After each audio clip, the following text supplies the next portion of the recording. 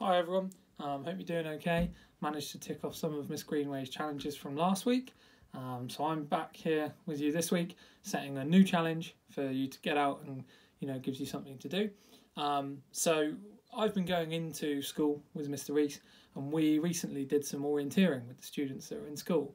And I thought it'd be quite a nice idea if we could create a way that, you could go out and do some orienteering yourselves. It's pretty basic, which means that hopefully you should all be able to do it, have a go at it, with some success as well. Okay, so the way that I've done it, it'd be good if you have a partner, you have a friend that you can do it with. Obviously you can go out with a friend now, keeping that social distance. If you don't have someone that you can go out and do it with, then maybe a family member, you could get them to help you with it. So the way that you do it, if you go out with someone else, is you're going to first create a map. Okay, so I'll show you mine in a second, but you're going to create a map of the area that you're doing it. Okay, so like the other day we did it on the school field. So we had a map. Actually, Mr. Reese print screened an actual map of the school, and then he drew on the field parts of it, because that's where we were hiding the things. For me, I've actually just drawn one out, so it is really basic, and you can do either of those. You can decide to draw it out, or you can print screen off Google Maps or something like that. There's places everywhere. So if you're in Farringdon, you can maybe use Tucker's Park, maybe the Folly, somewhere big with landmarks that you can use so that you know where you are. If you're in Watchfield, you've got the Rec there. You've got a big open field that's got football pitches. If you're in Shrivenham, you've got the Rec. So, there's a lot of places. Depending on where you live, there should be somewhere that you're able to do this. And as I say, you need to have landmarks or obvious things like the Folly that you can have on a map, so when you're looking at that map you do actually know where you are in relation to it.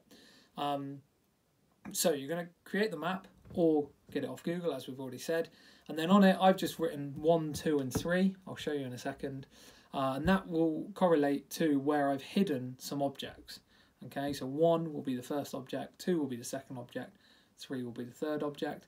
And then you and your partner, so you will give your map to your partner after you've gone out and hidden those objects, written down where you've put them. And then you could potentially race each other to see who can get back to the start first with all 3 objects. You could use things like a bottle to hide, or a football or a tennis ball, or just, even if it's just a rock that you both agree on, right, this is the rock that you need to go and find. Make sure if you're using things like bottles, you don't leave any rubbish, okay, don't leave any litter anywhere.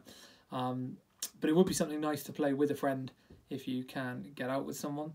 Okay, so I will show you my map that I've done. Let's see if you can guess what is a map of.